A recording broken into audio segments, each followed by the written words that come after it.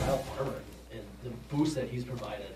Kyle Farmer. Yeah, Kyle Farmer has he's given us a lot of everything. You know, it's not like I could say a little bit of everything. It's not even a little bit of everything. He's been incredible in the field. He's had great at-bats, and then he comes out today and just really leads the way.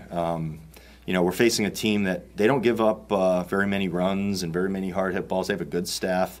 It's usually a battle out there. And he just went up there at bat after at bat today and just did big things. And after yesterday, you know, winning the game and then coming out here today and just being where he's at, it's been an enormous lift. And I see him doing that for us all year long.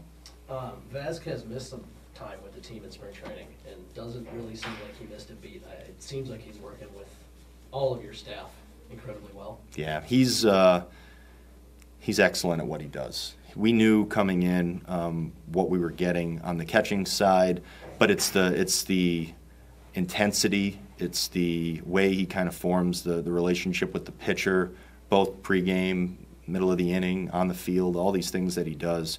He does at such a high level. It's actually really great to watch. The staff, you know, watches him, and you know, you nod your head a lot when you see him do his thing. So he's had some big at bats for us too. He's had good swings on the offensive side, but but the work he's done with our pitchers, I mean, it's been phenomenal.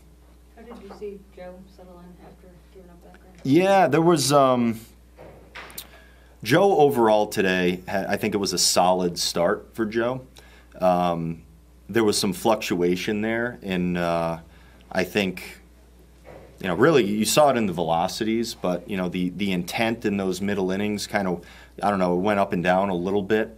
But he found himself, and I think he almost rejuvenated himself. And him and Pete Mackey talked in between innings, and I think he was able to really, refocus after that inning. And he looked strong. He actually went back out there and threw the ball very well later on in the outing.